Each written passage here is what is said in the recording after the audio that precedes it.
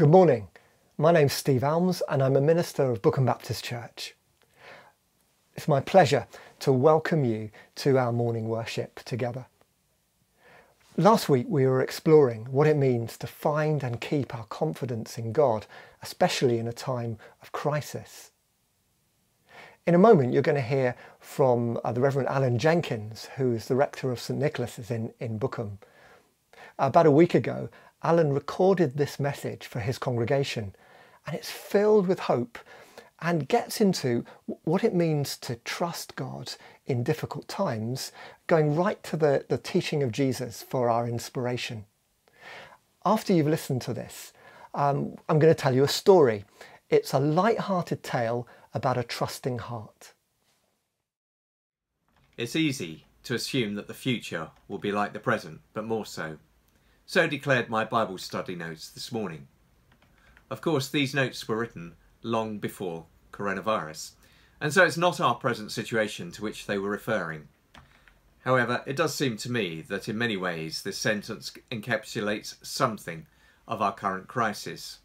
We make plans and get on with life, assuming all will be well, but then something intervenes, and we realise the future is rather less certain and definitely rather less in our control than we may care to admit. This is one area in which being a Christian has certainly helped me. For a start, Christian faith is realistic about the precariousness of life. We are not masters of our own destiny, not at all. Life is, in fact, incredibly fragile. But more encouragingly, even though that is the way life is, we believe in a Heavenly Father who cares for us and holds us in his hands every moment of every day. And so perhaps we may dare to approach the future with rather less anxiety and fear than would otherwise be the case. This week, the Diocese of Guildford's daily Lent reflections on the theme of keeping things simple have drawn on one of my favourite parts of the Bible, Jesus' words in the Sermon on the Mount, recorded in Matthew 6. Therefore I tell you, do not worry about your life, what you will eat or drink, or about your body, what you will wear. Is not life more than food, and the body more than clothes? Look at the birds of the air.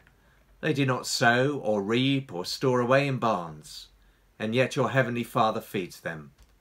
Are you not much more valuable than they? Of course, telling someone not to worry about their life is not much use unless the person saying it has a vision of something better, something stronger. Happily, Jesus does, and it is his appreciation of the temporariness of life, combined with a Heavenly Father who cares for us even more than he does the birds of the air and the flowers of the field, in which our own hope for the future lies. So I've got a story for you. It's a story about a man of simple faith. And we meet him at his kitchen table. He's just about to tuck into a simple meal of bread and ale. The knife goes into the bread and there's a knock at the door. He wasn't expecting anybody. So he went to the door and opened it, and there stood a man who looked quite destitute. Without a moment's thought, he welcomed him in to his table. He said to the stranger, I haven't got much, but what I have, you're welcome to share. Now we're going to leave William, for that was his name, at the table with the stranger and go back the day before. The afternoon before, in fact. A palace. On top of the palace, a garden where the king is walking. Well, I say walking, more like pacing. For the king's mind was troubled, filled with anxieties. What does a king worry about? Well, he would worry that there might not be enough money in the royal coffers to meet the expenditure of the kingdom. He was worried about the possibility of a plague breaking out in his kingdom. Sometimes he would look out and look for his armies returning from battle, wondering if they would be victorious or return defeated. Sometimes he looked around at his courtiers and advisors. He wondered just how loyal they were. They seemed to be, But maybe they were talking in the shadows. Maybe they were conspiring against him. Do you see? There's so many things a king might worry about. Now, on this particular afternoon, as the king looked out on his kingdom, he saw the people milling in the market square, and he wondered to himself, do they worry as I worry? Do they live with the anxieties that I live with? Or is this just the burden of royalty? Well, he decided it was time to find out.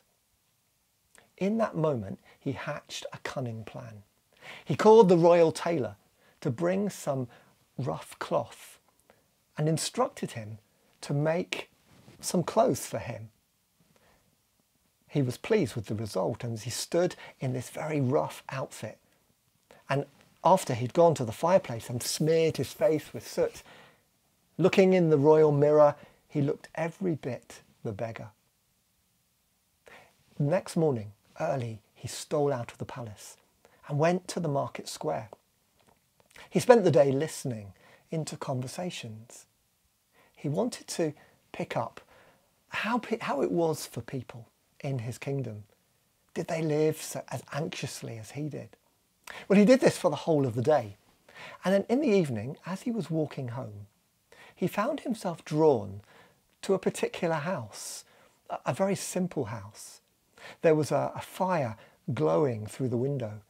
And as he looked through the window, he could see a man sat at the table, eating a simple meal of bread and ale. There was something about this man that drew him, a serenity that he could pick up even from outside the house.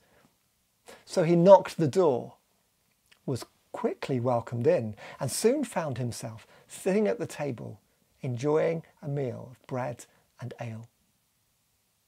He got talking to William, and he was interested to find out a little bit more about him. He asked him what he did for a living, and William said that he was a cobbler. He mended shoes for a living.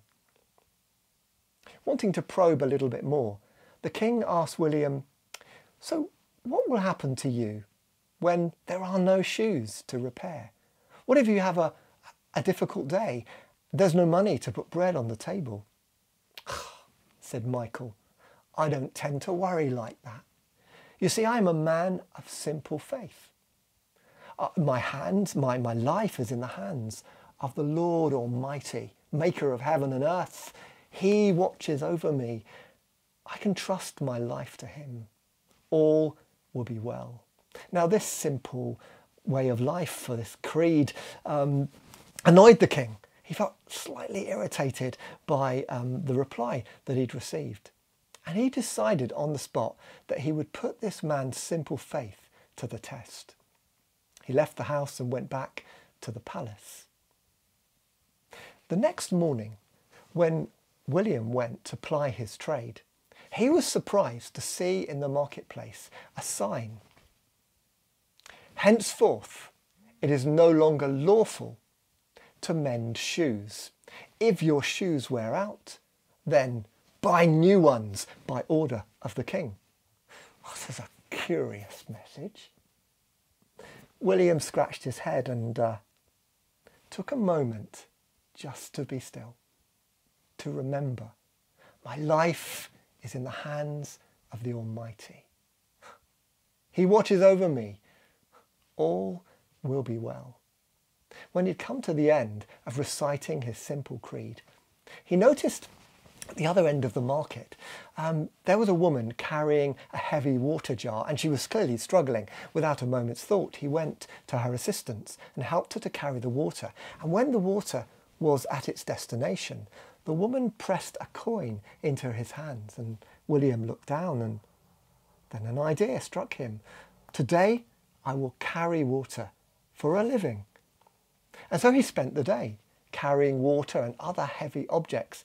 And by the end of the day, he had enough money to put a meal on the table. When the king came visiting again that night, dressed as a beggar, was welcomed in, and was a little surprised to see on the table some bread and some cheese and some ale. They sat down to eat, And the king asked William, how is it that you managed to furnish your table tonight? I noticed a sign in the marketplace that outlawed your occupation. Oh, yes, said William, whose middle name was Michael. It's like this. You see, I carried water for a living around the marketplace, and I had enough money to buy the food that we now enjoy together.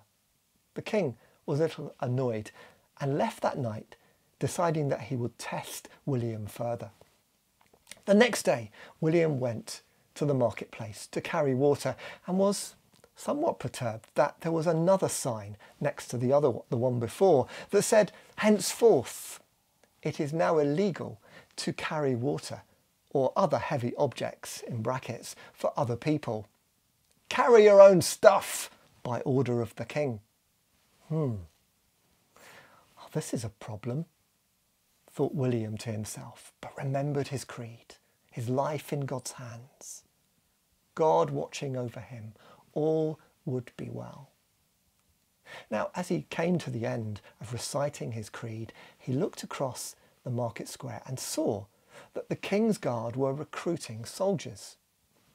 That's it, he thought. I'll be a soldier for the king. So he went and was recruited, and soon stood proudly in a beautiful uniform with a sword at his side. He did some soldiering for the day, and at the end of the day he went to collect his pay. Now he was a little dismayed, it has to be said, to discover that there was no pay at the end of the day, for the soldiers of the king were paid each month, and today was not payday, a full 2 weeks away. Oh, he thought, it's the end of the day, there's no time to do anything about this. But he remembered his creed. In the hands of God, all would be well. On his way home, he did have an idea. He went to the pawn shop and he pawned the blade of his sword. He got a tidy sum for that, enough for 2 weeks of food, easily. He furnished his table with bread and cheese and grapes and a fine wine, awaiting his visitor as he knew he would come. But before that, he needed to do something else. He found some wood and fashioned a blade out of wood that would fill the sheath. There, he thought, I'm ready for tomorrow. Now the king came as he expected and was very surprised to see the bread and the cheese and the grapes and the fine wine on the table. He wanted to know what had happened. William told him everything. And by the end of that, the king knew that he had him. Now I have him, he said. Now we'll see how his simple faith fares. The next day, William went to the marketplace. Even as he approached in his soldier's uniform with the wooden sword concealed in the sheath, he saw a commotion. The king, the guard, the captain of the guard, saw William coming and he called him over. You, by order of the king, and it was true, for the king was there. You need to come and do your duty, young man. Draw your sword and cut off this man's hand. It was a terrible thing to hear. There on the ground was a man, a wretch of a man, who'd been caught stealing from the marketplace a melon, for he was so hungry. He drew close. His heart was beating fast. He reminded himself as quickly as he could, my life is in God's hands.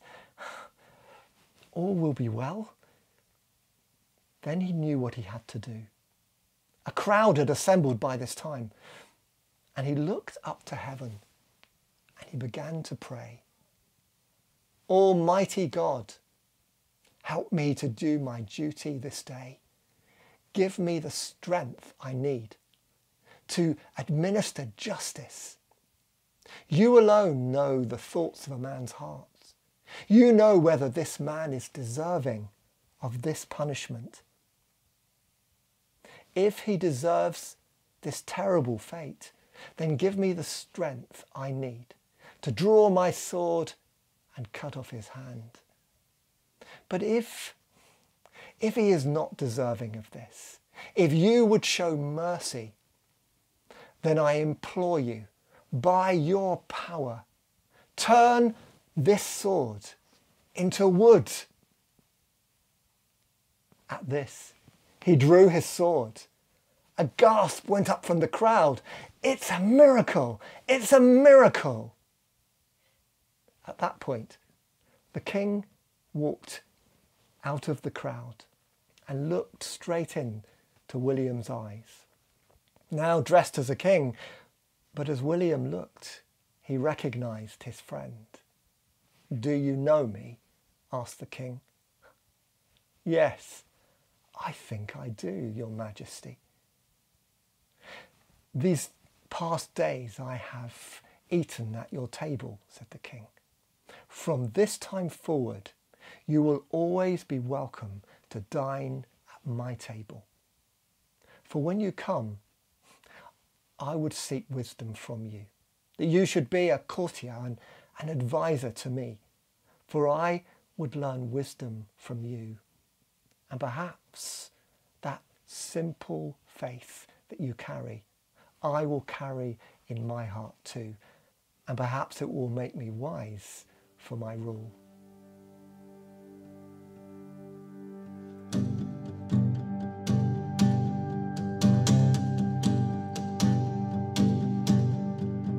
Let our praise be a welcome, let our songs be a sign. We are here for you,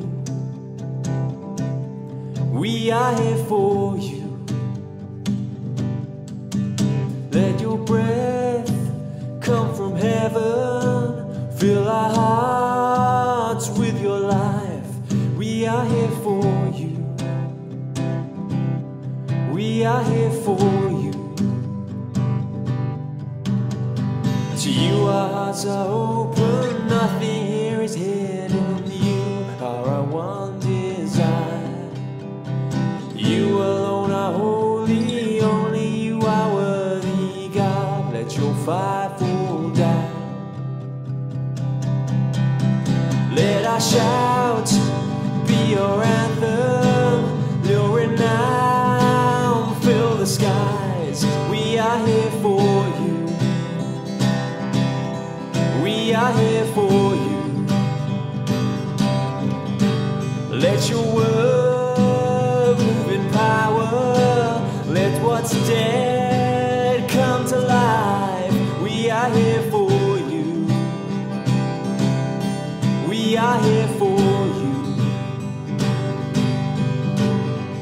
To you our hearts are open, nothing here is hidden. You are our one desire. You alone are holy, only you are worthy, God. Let your fire fall down. To you our hearts are open, nothing here is hidden. You are our one desire. You alone are holy, only you are worthy, God. Let your fire fall down.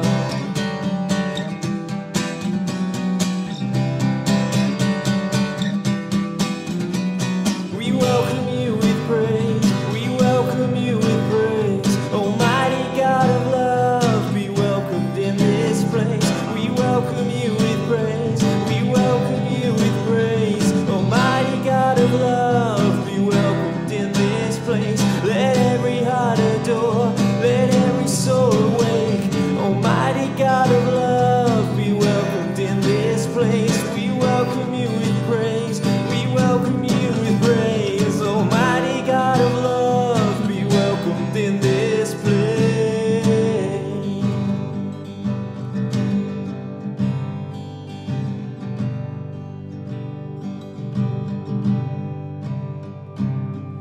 The splendor of the King, clothed in majesty. Let all the earth rejoice, let all the earth rejoice.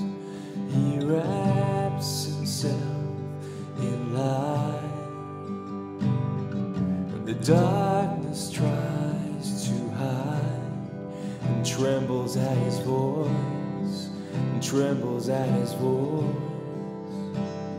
How great is our God? Sing with me, how great is our God?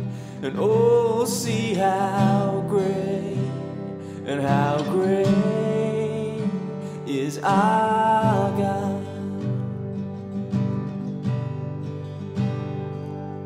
And age to age he stands, and time is in his hands, beginning and the end, beginning and the end. The Godhead three in one. Oh, he is Father, Spirit, Son, the Lion and the Lamb, the Lion and the Lamb. How great is our God? Sing with me, how great is our God? And oh, see how great, and how great is our God. And how great is our God? Sing with me, how great is our God? And oh, see how great, and how great is our God. Oh, he is the name above all names. You are worthy of all praise, and my heart will sing, how great is our God. You're the name above all names. You're the name above all names. You are worthy of all praise, and my heart will say, how great is our God.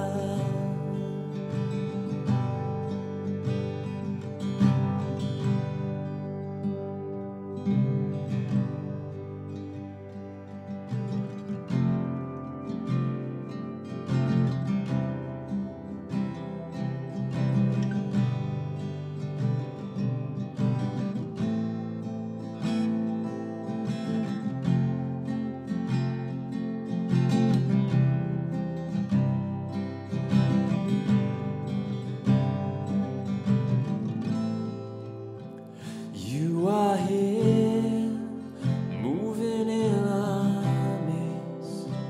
I worship you, I worship you. You are here, working in this place.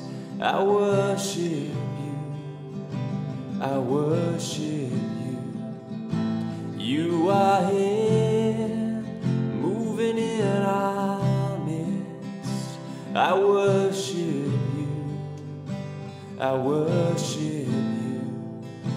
You are here, working in this place. I worship you, I worship you. You are waymaker, miracle worker, promise keeper, light in the darkness, my God, that is who you are. You are waymaker, miracle worker, promise keeper, light in the darkness, my God, that is who you are. You are here, touching every heart. I worship you, I worship you. You are here, healing every heart. I worship you, I worship you. You are here, turning lives around. I worship you, I worship you. You are here, mending every heart. I worship you. I worship you. You are waymaker, miracle worker, promise keeper, light in the darkness, my God, that is who you are. You are waymaker, miracle worker, promise keeper, light in the darkness, my God, that is who you are. That is who you are. That is who you are. That is who you are. That is who you are. That is who you are. That is who you are. That is who you are. That is who you are. Even when I don't see it, you're working. Even when I don't feel it, you're working. You never stop. You never stop working. You never stop. You never stop working. Even when I don't see it, you're working. Even when I don't feel it, you're working. You never stop. You never stop working. You never stop. You never stop working. Oh.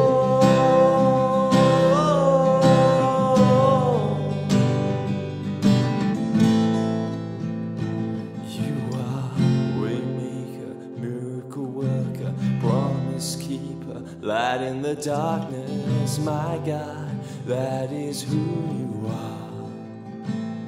You are waymaker, miracle worker, promise keeper, light in the darkness, my God, that is who you are.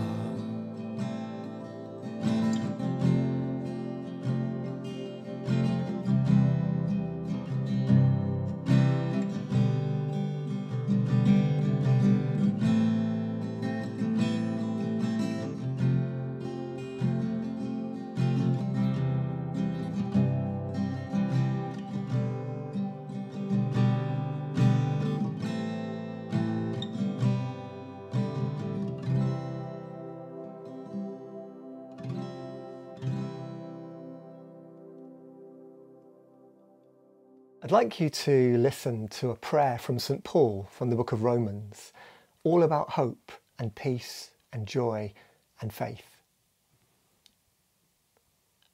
May the God of hope fill you with all joy and peace as you trust in him, so that you may overflow with hope by the power of the Holy Spirit.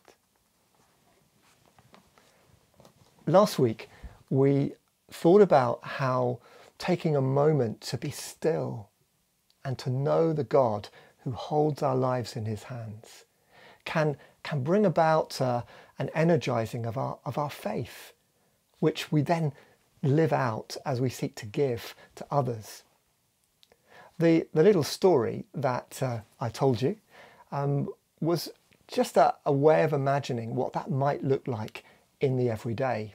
I wonder how you got on with the story. It's a charming tale of a simple trust and resourcefulness, I think, and I wonder what you made of that stunt pulled right at the end. Clearly, the story doesn't tell the whole story about trust and faith. Sometimes life's problems are not so easily solved. Sometimes we need to live through difficult times, sadness, pain, and suffering, and things are not so quickly resolved. The life of faith is like that sometimes. Sometimes we pour out of our hearts the things we don't understand, the things that don't make sense. Is that still faith? Yes, it is. And let me prove that to you.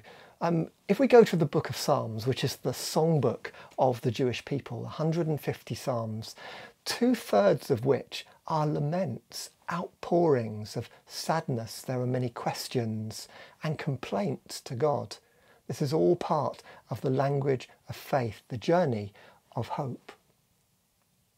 In a moment, I'm going to read to you a few verses from some of the Psalms, and offer these as a prayer this morning. And I'm going to leave a few spaces in between the Psalms so that you can join your own prayers, the prayers of your heart, to them. So let's take a moment now just to be still. And then we'll hear these words from the Psalms and we'll pray together.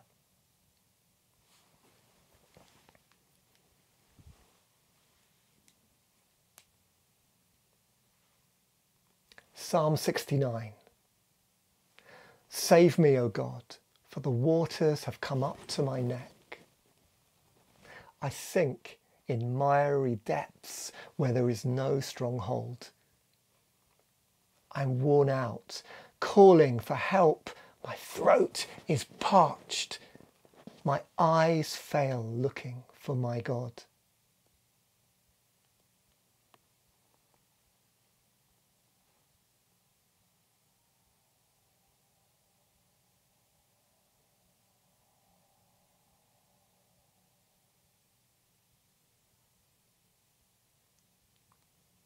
Hear my cry, O God. Listen to my prayer. From the ends of the earth I call to you. I call as my heart grows faint. Lead me to the rock that is higher than I.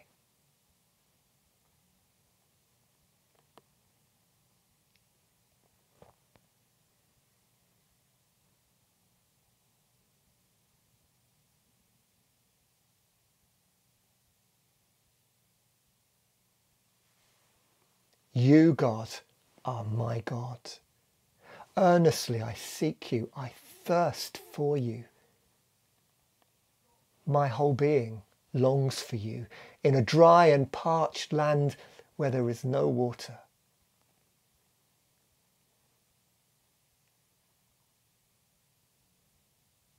And Psalm 70 begins, Hasten, O God, to save me.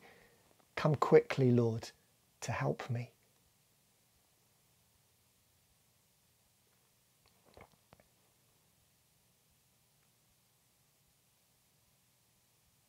Lord, hear the prayers of our hearts. We have known loss and feel under threat. There is sadness and sorrow in our days. Lord, hear our prayers and lead us to the rock that is higher than us.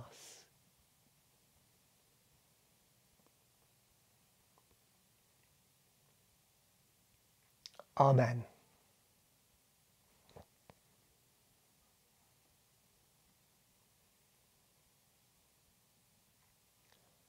I'd like to introduce you now to Phil Hawkins, who is the pioneer of Aprender, an educational charity that works in many places in the world with some of the poorest communities. Aprender works to bring hope and to build confidence. I'm going to hand to Phil right now. Hello, Bookham Baptist. Great to be virtually with you this morning. These are unusual times, aren't they? But just wanted to give you an update from the Hawkins household. Jill is on the mend. Thank you so much for your lovely prayers and support and love. So gradually getting better. Evie also is getting better as well. But we really appreciate your support. Okay. Now, the other thing is that the International Mission Resource Team asked me to put something together to share with you about what Aprender's up to. So going to show you a video in a moment that will give you a bit of an overview. But just to let you know that obviously with the travel restrictions happening, we're not going to be heading off anywhere soon. So we are actually doing a lot of work virtually through conferences via Zoom. And the good news is that we've got a lot of content online and that is proving to be really useful, getting really good feedback from that as well. So thanks for your support and prayers, and now the video. 1, 2.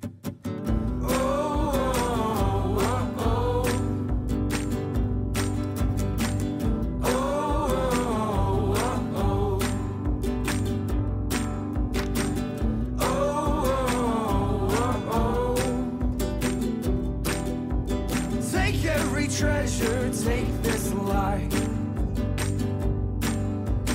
Everything's on the altar now.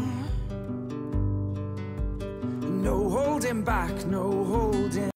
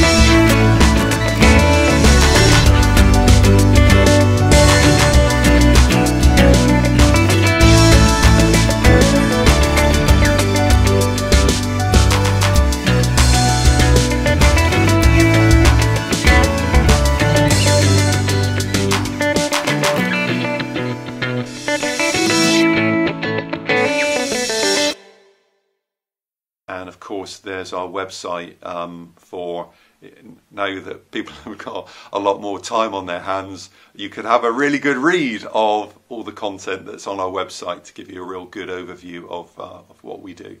All right, thanks for listening, guys. God bless. Bye-bye. Thanks, Phil. Let's pray together. When I offer, Lord, have mercy, if you could respond, hear our prayer. Lord, have mercy, hear our prayer. Lord, we thank you for Phil and his team, for Aprender, for the sterling work that they're doing in the world, for the ways in which they work with some of the poorest communities in the world to build hope, to stir up confidence. Lord, at this time, we recognise that it's not possible for Phil and his team to be physically present in some of these places. But thank you for the creative means they've found to help build skills and to facilitate learning. And we pray that you will strengthen them in this good work. Lord, in your mercy, hear our prayer. Lord, we want to pray also for our teachers in this country, who are also finding new ways to keep in touch with their students and to facilitate learning. We pray that you will be their strength. And as they come up to the Easter break, that they'll be able to be renewed and refreshed before returning to this good work. Lord, help us to keep in mind those who are teaching our children and those who are known to us, to bless and encourage them to find ways to be there and to support them. Maybe take a moment now just to name out loud teachers known to you and to think about how you'll support them in the days ahead.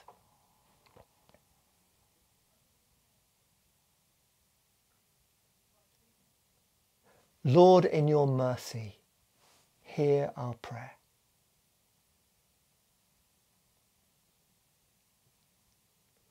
I've forgotten where it happens next. Just check and then carry on, yeah?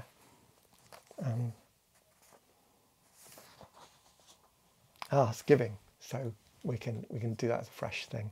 Okay, let me do what I was going to do, and then you can think if there's... Yeah, we'll just do this. Sorry? We'll just do it like this. Okay.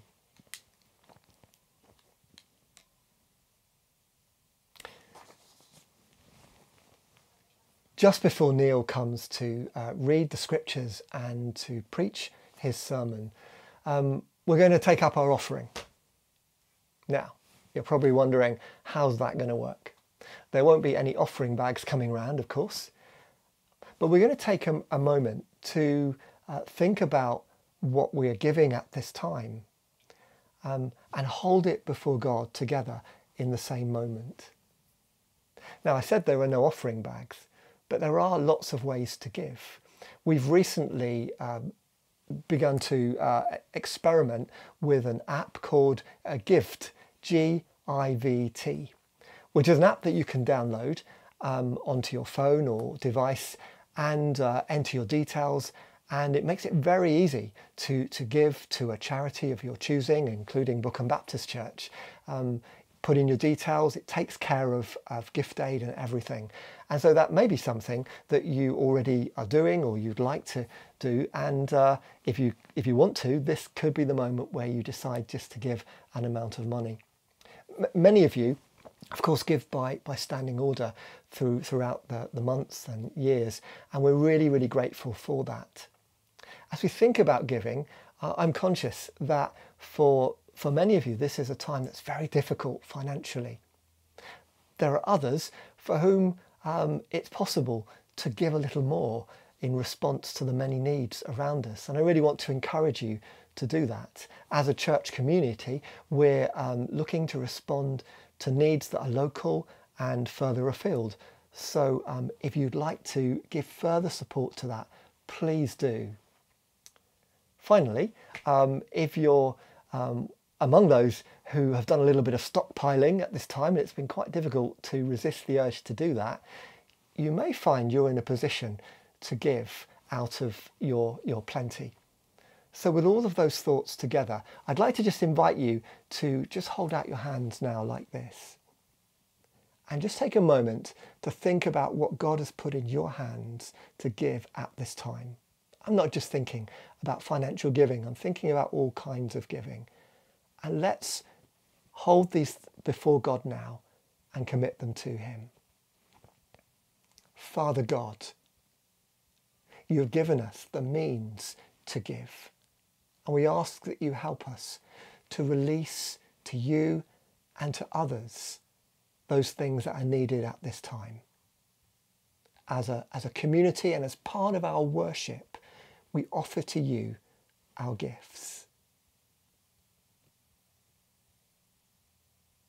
Pray that you will take them and use them, that your kingdom will come in the world.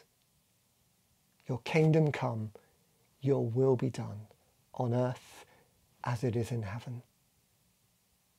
Amen. So the time has come to invite Neil Casey to come to bring God's word to us. Neil is the CEO of MedAir UK, a relief organisation that is active in our current situation, seeking to bring relief and help where it's needed. So Neil's going to come and preach. He's going to pick up the story of the Exodus, which is what we've been working through over these weeks. The people of God, the Jewish people, rescued from slavery, brought through the Red Sea. And Neil's going to pick up the story there and bring the teaching this morning. So Neil, welcome. May the Lord bless you, inspire your hearts, and open our hearts to listen to what God is saying. Amen.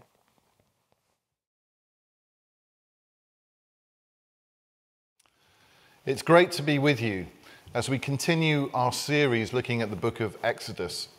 And we've arrived at Exodus chapter 15, the place in the story where the Israelites have arrived at the edge of the desert. And we're going to have a look at a passage at the start of chapter 15, which is called a Song of Freedom.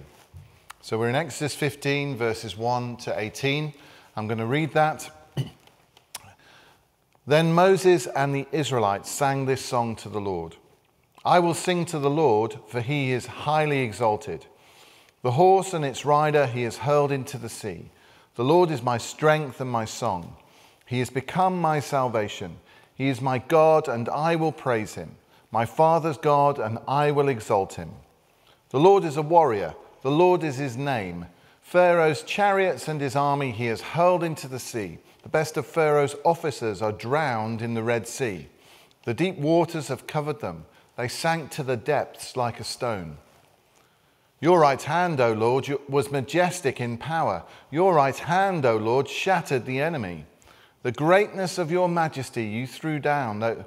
In the greatness of your majesty you threw down those who opposed you. You unleashed your burning anger. It consumed them like stubble. By the blast of your nostrils the waters piled up. The surging waters stood firm like a wall. The deep waters congealed in the heart of the sea.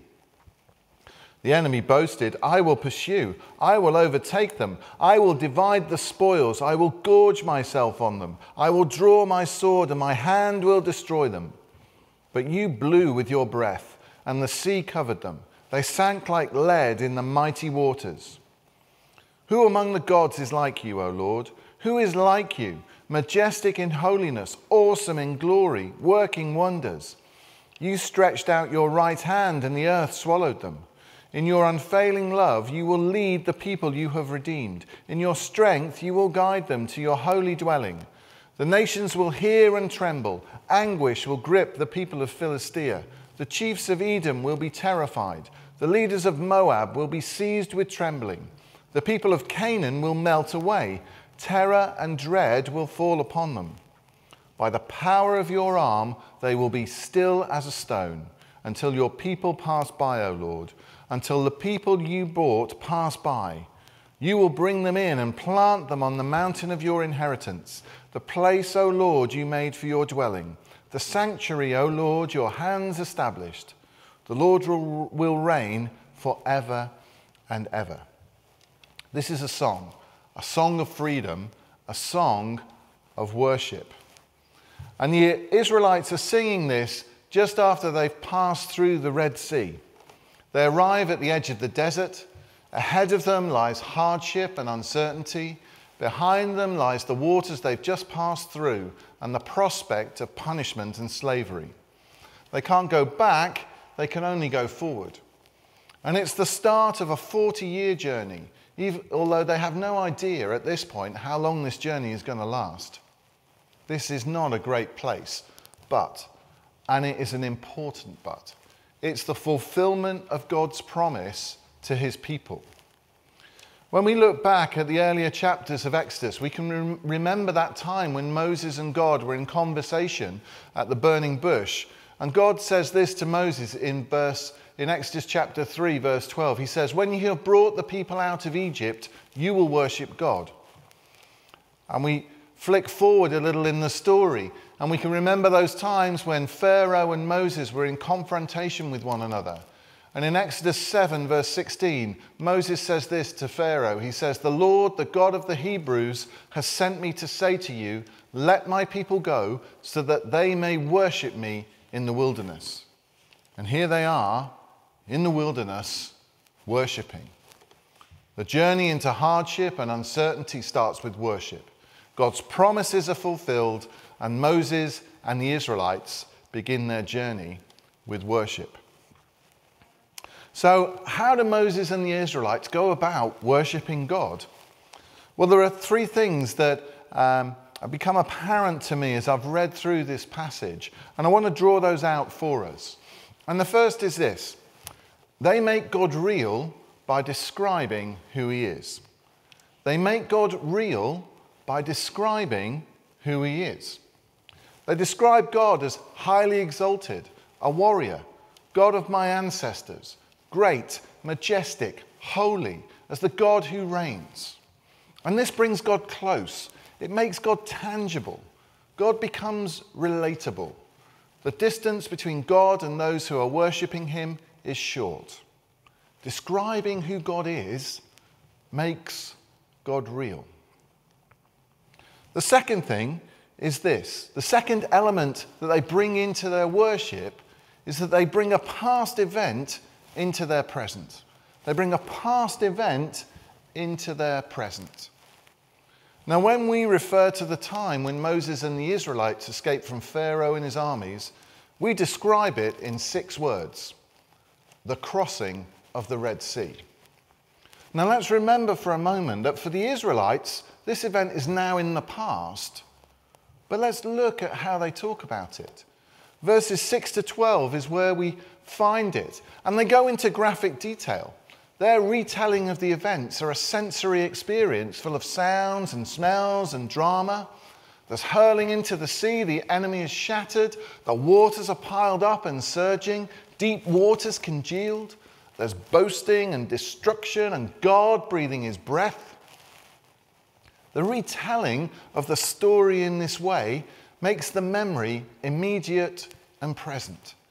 And as we read these words, we're in the action as if it's happening around us, not something that happened thousands of years ago. Now, this way of remembering is the Israelites re-inhabiting a time when God showed up and God acted and God saved and God got them through. They're bringing into their worship a past event when God showed himself to be true and kept his promises. The third element of their worship that strikes me is this, is that they allow the events of the past to provide faith for their future. They allow the events of the past to provide faith for their future. And we see that in verses 13 to 18. This part of the passage starts with this statement: "You will lead the people you have redeemed." Now, we know that the Israelites face a 40-year journey into the promised land. And they know that to occupy that land and to call it their own, they're going to need to overcome those who live there. Remember in Exodus 3, God tells Moses that the Israelites will occupy the land of the Canaanites, the Hittites, the Amorites, the Perizzites, the Hivites, and the Jebusites. These guys are not going to go quietly or without a fight. So the Israelites know that there will be trouble ahead. And to overcome, they will require many conquests, just like the one that was needed to overcome Pharaoh. And they declare, referring to the armies of the land that they will one day call their own, they say this: "They will be as still as stone until your people pass by." Now, how are they able to say this with such confidence and certainty? And it's because they allow the events of the past, those events when God showed up and God acted and God saved, when God got them through, when God showed himself to be true and fulfilled his promises, they allow those events to cause faith to rise. Now, we know when we read Hebrews chapter 11 verse 1 that faith is being certain of what we hope for and confident of what we cannot see. Now, the Israelites couldn't see the promised land, but they were confident that they would get there because they allowed the events of the past, when God had showed up and saved them, to cause faith to rise in them. And they brought that into their worship. When I look at our situation at the moment, the things that we're facing at this time, and I read this passage and look at what's going on here with the Israelites, I can see a number of parallels. You see, we're in a new place. We're in our desert place. It's a place of difficulty and uncertainty. We don't know how long we're going to be here. We can't go back. We can only go forward. And we don't know how long our journey will be as we travel through. We don't know what else we may face along the way. But we do know that it's going to be different from what we're used to. It's going to be difficult and full of uncertainty. So how might we worship in this new desert place that we find ourselves in? Well, maybe we could take some pointers from Moses and the Israelites. As we enter this desert place and we bring our worship into that place, why don't we remind ourselves who God is? Let's bring him near so that the distance between him and those who are worshipping him is short.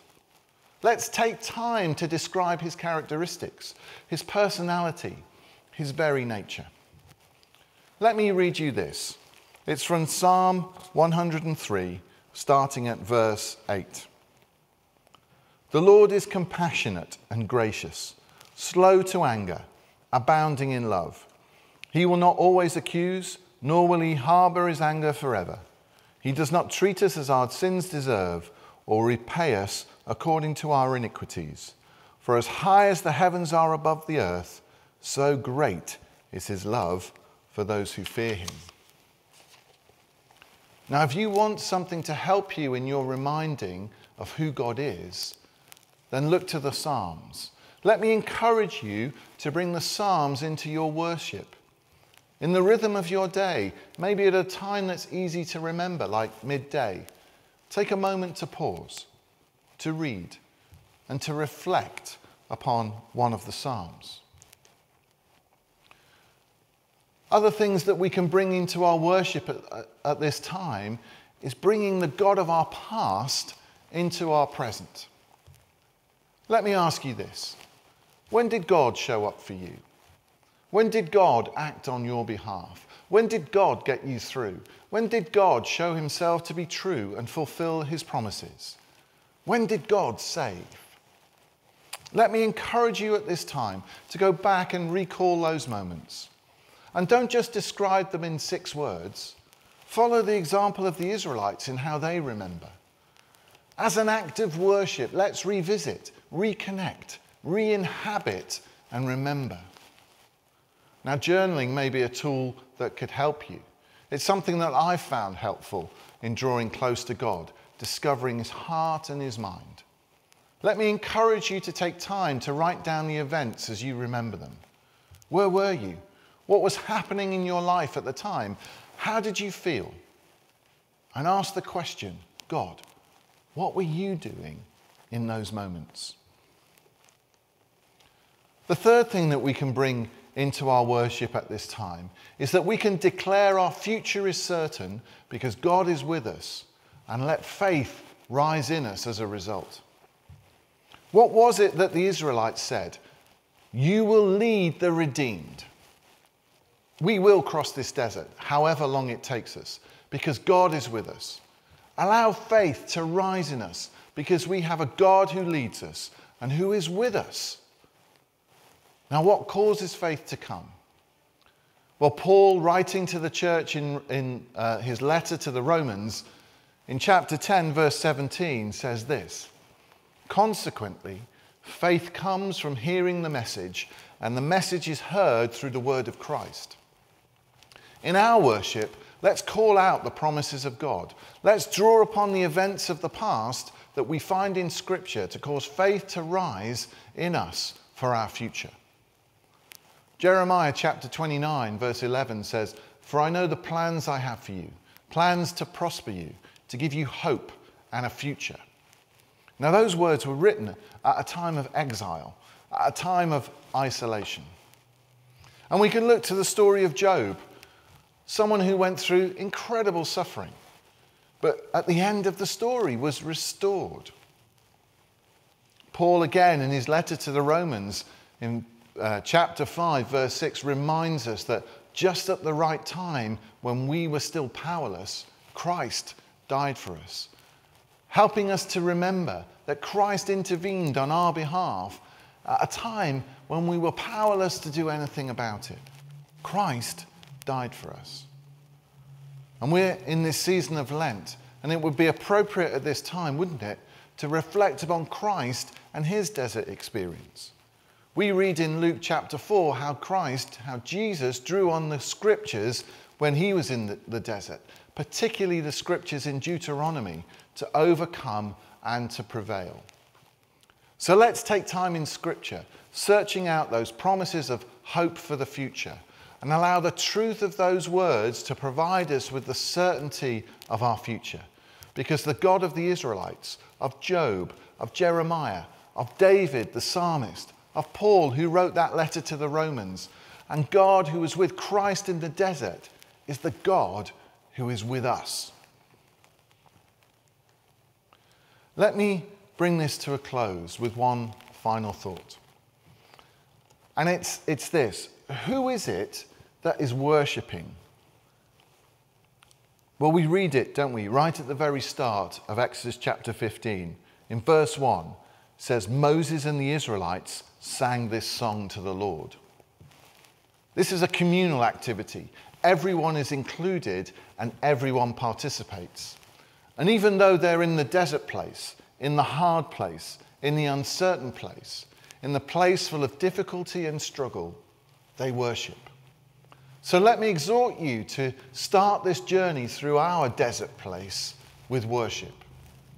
And I can find no better words to finish than with those that we find in Hebrews chapter 10, verse 25, as they're recorded in the Message. Let's see how inventive we can be in encouraging love, helping out, not avoiding worshipping together as some do, but spurring each other on, especially as we see the big day approaching. We're at the start of our journey into a desert place. We have to respect social distancing, which means we cannot meet physically. But as we take our first steps on the journey through our desert place together, looking forward to the promised land that awaits us, let us do so worshipping our God.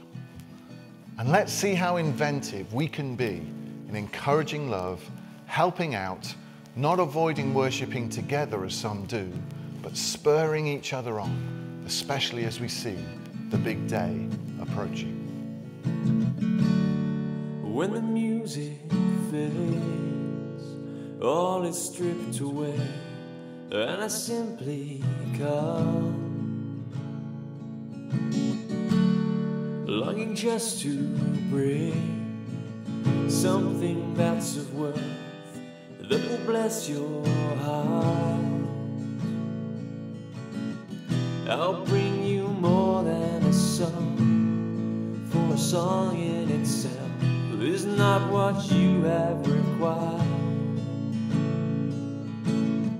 You search much deeper within, for the way things appear, you're looking into my heart. I'm coming back to the heart of worship. It's all about you. It's all about you, Jesus. I'm sorry, Lord, for the thing I've made it. It's all about you. It's all about you, Jesus.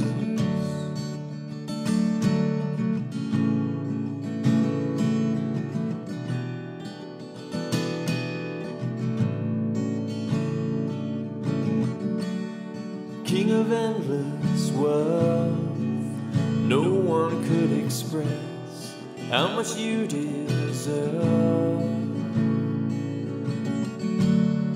Though when we can pour, all I have is yours, every single breath. I'll bring you more than a song, song in itself is not what you have required. You search much deeper within, though the way things appear. You're looking into my heart. Oh, I'm coming back to the heart of worship. It's all about you. It's all about you, Jesus. I'm sorry, Lord, for the thing I've made it. It's all about you. It's all about you, Jesus. I'm coming back to the heart of worship. It's all about you. It's all about you, Jesus. I'm sorry, Lord, for the thing I've made it. It's all about you. It's all about you. It's all about you. It's all about you, Jesus.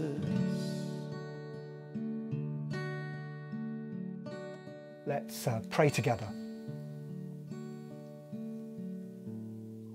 Father God, thank you that you welcome the outpouring of our hearts. The sadness, the sorrow, the confusions, the longings, and our working toward you, moving towards you to find hope and to know your strength, to know your encouragement.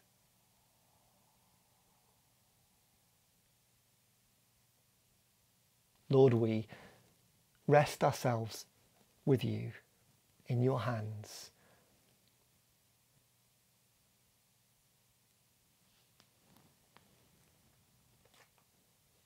Going to end with a blessing, returning to the words of St. Paul in Romans chapter 15.